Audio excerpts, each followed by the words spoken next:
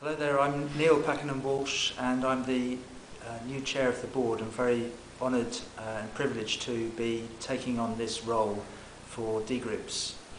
I have a background as a doctor in the National Health Service and I've been involved in international development for the last 20 years.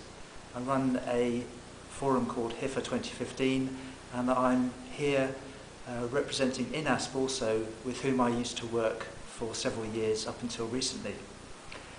We've just finished our board meeting and I've been elected chair of the board, and I am looking forward to working with the board members over the coming year and beyond to take Dgroups to its future, which I believe is to do with focusing on our vision of improving communications for development globally.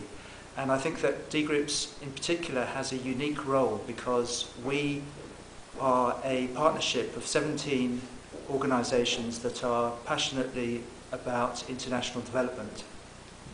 And we have a unique role to improve the connections between different communities of practice worldwide. I see that fragmentation is one of the threats for communication for development, and I see that Dgroups can make a difference here. So I'm looking forward to carry out my role as the chair of Dgroups and working with others to improve communications for development.